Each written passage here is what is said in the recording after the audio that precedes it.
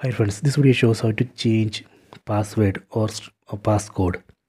Please don't forget to subscribe this channel. Please like and share the video.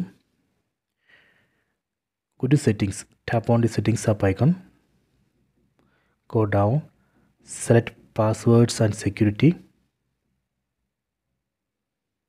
select screen lock. Here we need to enter current password 1234. Tap on next. Now if you want to completely remove the screen lock or password lock, you can tap on turn off screen lock. If you want to change password, you can tap on pin or password.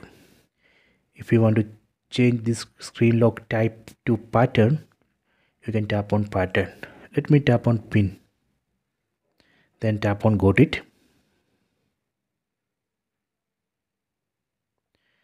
Here we can enter new password 1235. Tap on continue, then again enter the same password and confirm.